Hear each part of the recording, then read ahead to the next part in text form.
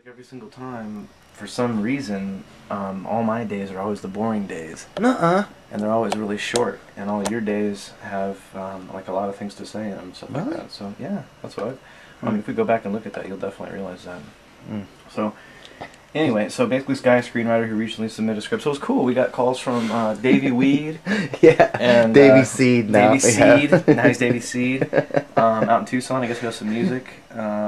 Got an email from my dad. I guess he's like. Oh, cool. Apparently knows one of the news people out there locally in Tucson, because I think he does their taxes or something like that. And I guess he told her about what we're doing, and I think she took interest in it and might be able to get some coverage there in Tucson. I think it was like ABC or something like that. K-Gun 9. K-Gun 9? Yep. Okay. So that'll be cool. And then